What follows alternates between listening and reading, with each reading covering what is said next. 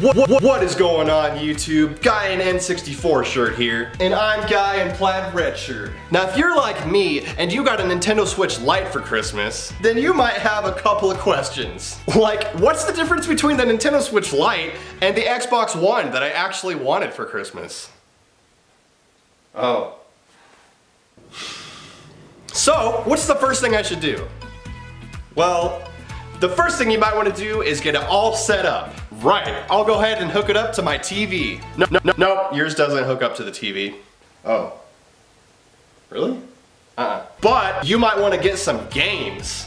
Well, what game should I get? Well, first off, you can play Overwatch. Wait, I can play Overwatch? Yep. Sweet, like what about Grand Theft Auto? No. Well, that's alright, as long as I can pass my controllers over to my friends for some fun multiplayer. Nope. The Nintendo Switch Lite doesn't have retractable controllers. Well, doesn't that defeat the whole purpose of the Switch? No, the colors are sick. Gray, blue, yellow. Is that it? Yeah, pretty much.